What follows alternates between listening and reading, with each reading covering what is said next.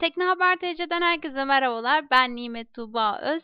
Bu videomuzda aslında çok basit olan görev çubuğunun yer değiştirmesiyle ilgili soruna değineceğiz.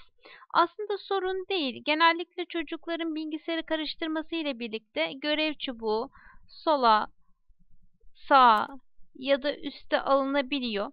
Ve bizim alışkın olduğumuz şekilde tekrar altta görev çubuğunu atamak ise biraz yeni kullanıcılar için zor olabiliyor.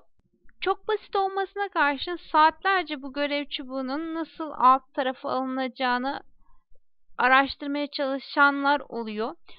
Bu konuda yardımcı olabilmek adına hemen durumu açıklayalım. Aslında görev çubuğunun boş bir yerini tutup sola, sağa ya da üste çekmesiyle gidilebiliyor. Ancak görev çubuğu kilitliyse bu taşıma işlemi gerçekleşmez. Ve siz çocukların bu şekilde görev çubuğunu tutup sağa sola çekmesini istemiyorsanız görev çubuğunu da kilitleyebilirsiniz. Tabii ki bu özelliği de var.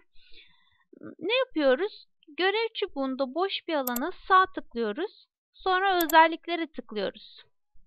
Görev çubuğunu kilitle diyelim ilk önce ve eylemine bakalım ne yapıyor. Görev çubuğunu kilitleye tıkladık, uygula ve tamama tıkladık. Şimdi tutup çekmeye çalışalım. Gördüğünüz gibi görev çubuğu aşağı yukarı alınmıyor. Bu şekilde çocukların bilgisayara müdahale etmesini engelleyebilirsiniz. Çünkü çocuklar genelde tutup sürükleyip bırakma işlemini gerçekleştirmiş olabiliyorlar. Siz sabit kalmasını istiyorsanız, görev çubuğun sağa sola gitmesini istemiyorsanız görev çubuğunu kilitleyebilirsiniz. Görev çubuğu kilitliyken hadi çocuklar taşıdı diyelim. Bir şekilde görev çubuğunun boş bir alana tıkladı. Özellikler dedi. Ve alt yerine solu seçti. Uygula tamam dedi bir çocuk. Ve görev çubuğu sol tarafta. Kilitli olduğu için de siz sürükleyip bırakamıyorsunuz. Peki bu durumda yapmanız gereken yine görev çubuğunun boşluğuna sağ tıklıyorsunuz. Özelliklere tıklıyorsunuz. Görev çubuğunun ekrandaki konumu altı seçiyorsunuz. Uygula ve tamamlıyorsunuz. Görev çubuğu alt konumuna geliyor.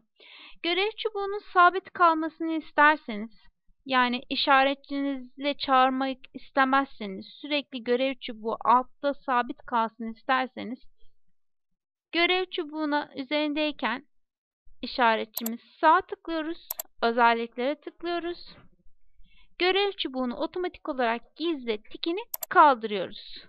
Uygula ve tamam diyoruz. Görev çubuğu artık sabit bir şekilde alt tarafta kalıyor. Ya da siz solda ya da üstte istiyorsanız yine aynı şekilde orada da sabit olarak ekranda kalacaktır.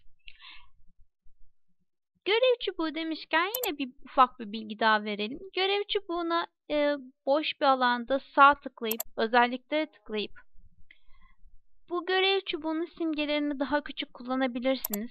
Küçük görev çubuğu düğmelerini kullanan işaretlerseniz uygula tamam dediğinizde daha ince ve küçük bir görev çubuğu ile karşılaşacaksınız.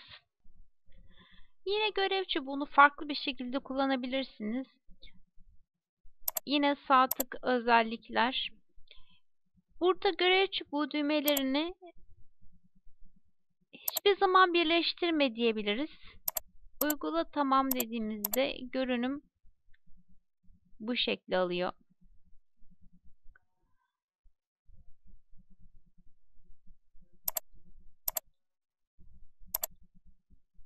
Görev çubuğunu dolu olduğunda birleştir dediğimizde yine görev çubuğunun görünümü bu şekilde oluyor.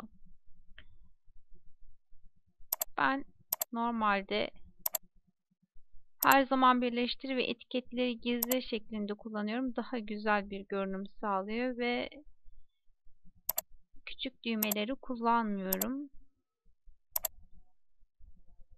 Bu videomuzda Windows görev çubuğu ile ilgili bilgileri paylaştım.